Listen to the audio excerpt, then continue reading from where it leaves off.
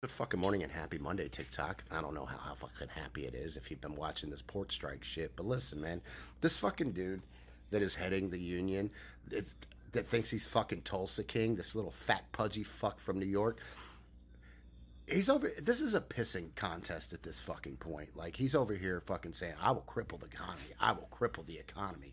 Bro, I think somebody needs to cripple you.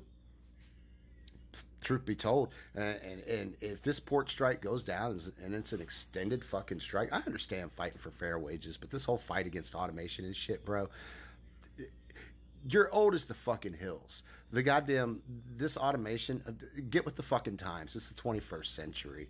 You know, it's not going to cost people their fucking jobs. It might fucking shorten some hours here and there or something, and I highly doubt that'll even fucking happen. As many imports as we have coming from all over the fucking world.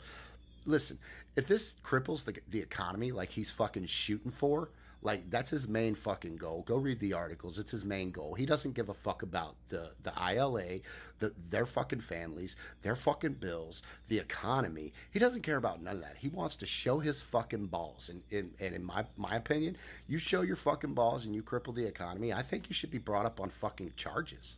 I think you should fucking be brought up on charges.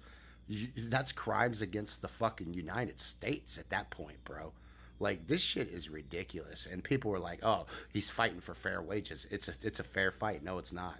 No, it's fucking not. I'm sorry, it's not.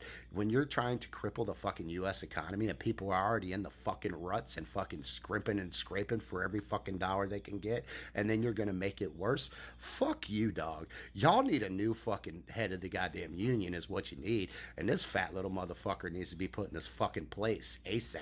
With that being said, have a kick-ass fucking day, and just keep in the back of your mind, gas is about to fucking skyrocket, and so is everything else. And here we are at election time again.